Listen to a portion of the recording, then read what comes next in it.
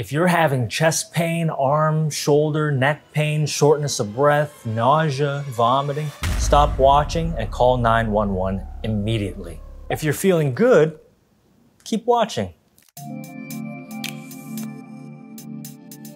So let's clear up the confusion. A heart attack is also known as a myocardial infarction. A heart attack happens when there is not enough blood flow going to the heart muscle. When your heart muscle is not getting enough blood flow, it can even die off. And that is what a heart attack is.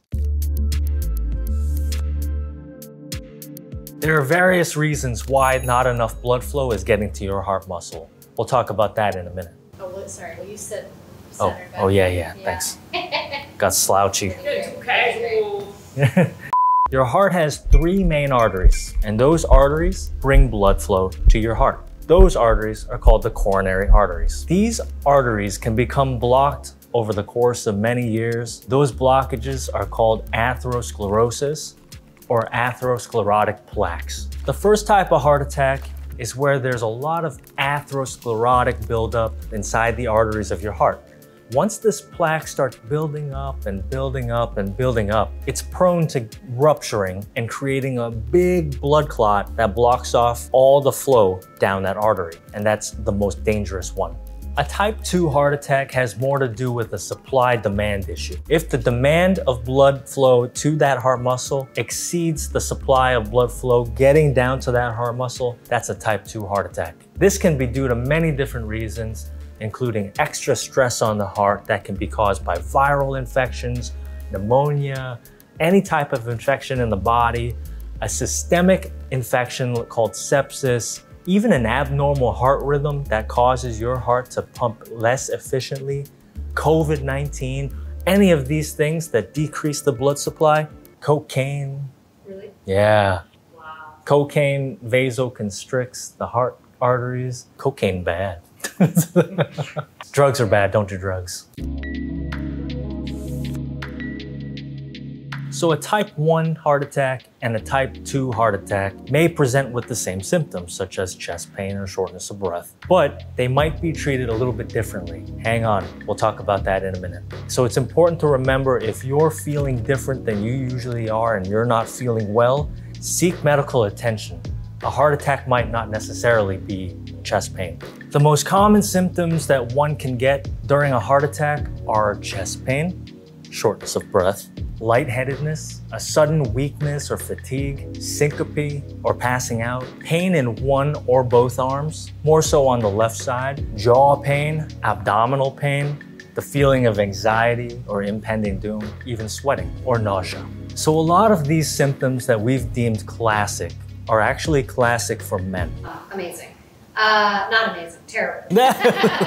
Females can present with different symptoms during a heart attack, and these symptoms we'll discuss now. So chest pain for men, that's actually often described as a heavy weight on the chest, the feeling of an elephant sitting on your chest that radiates to one arm or both arms. Chest pain for women, if they have chest pain, is more often described as like a tightness in the chest. Sometimes they'll have abdominal pain with a vague nausea. First and foremost, call 911 immediately the moment that you suspect a heart attack. The emergency medical professional will send help right away, and they'll talk you through anything that you need, including taking certain medications, what you should be doing at that time. Once a heart attack is diagnosed in the ER, a test that can be done is an echocardiogram, which is an ultrasound of the heart. And that helps to see if one of your walls of the heart is compromised and is weaker than another.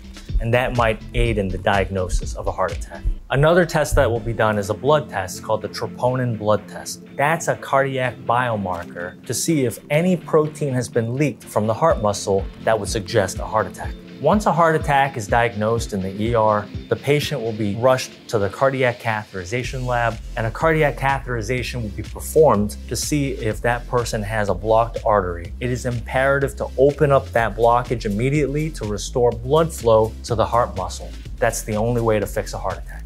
During a cardiac catheterization, a blockage can be opened up with a balloon that's called angioplasty. After that's performed, a stent will be placed, and then blood flow will be restored to the heart muscle.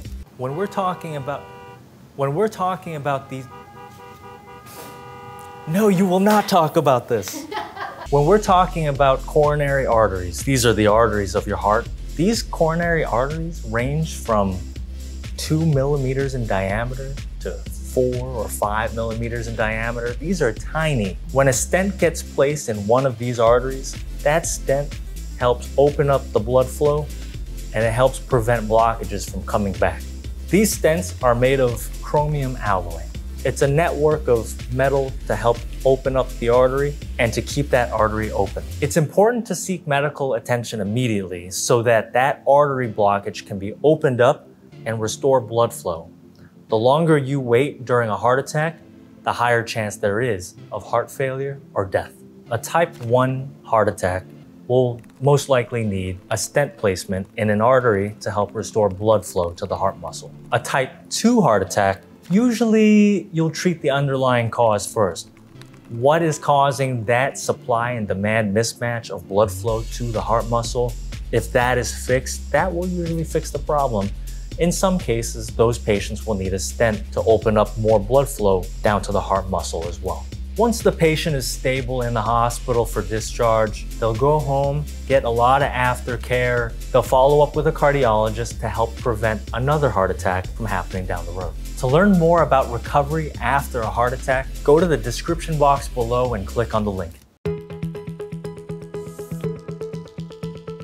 So we've talked a lot about heart attacks. Here are some ways to help prevent it. The factors that increase your risk of having a heart attack are a high blood pressure, diabetes, high cholesterol, smoking, or if someone in your family had a heart attack. Managing your high blood pressure, your sugar, and your cholesterol, all of those things can help reduce your chances of having a heart attack. For more tips on how to keep a heart-healthy diet, sign up for our Heart Health newsletter by clicking on the link below. I'm Dr. Jeffrey Lay, and I'm a cardiologist. If you enjoyed this video on heart attacks and heart health, like and subscribe for more tips on minimizing your risk of heart attacks. See you next time.